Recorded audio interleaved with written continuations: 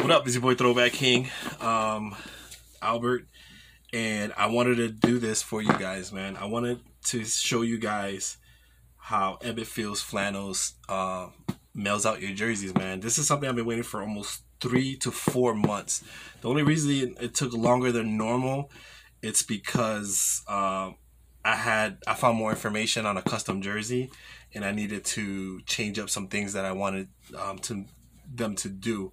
So it took a little longer than normal, which I don't mind as long as they get it right. So I made this video. I want to make this video so you can see how it comes. Pause. How the packaging comes. So you get this box, this gray box, Ebbets Flannels.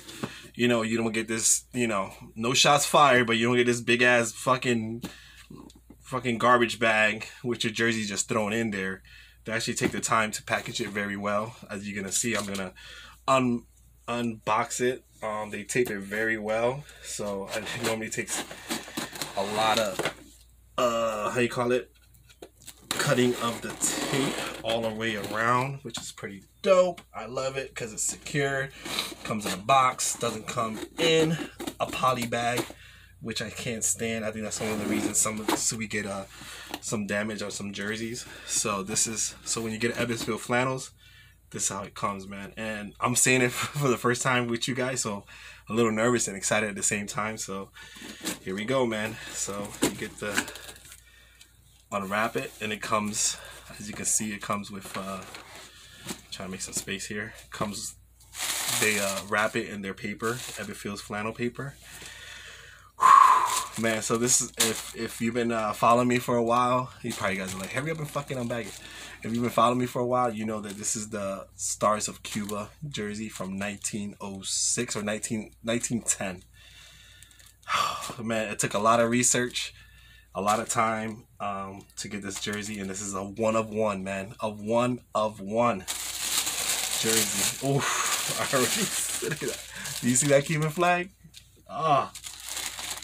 Yes, yes, yes, yes, yes, yes. So it comes wrapped. They fold it really nice, not thrown in a bag. And here it is, man. Oh, this thing is perfect. The size I wanted it on the chest. Perfect. I know it's probably backwards or sideways, whatever. Yes, they absolutely killed it. This is what I wanted. See how big. Look at the size. Look, my hand. I got a big hand. The size of my hand is the flag is bigger than my hand, so that's what I wanted to. And on the side, it should have the number 6 with the captain's patch. Well, this is crazy to have a jersey from 1910 with a jersey number, because normally they didn't have jersey numbers. And this one has a Captain C. He was I forgot his name is José Méndez, I think it is. He's in the Hall of Fame. This guy's in the Hall of Fame. And on the other side is a star on the sleeve.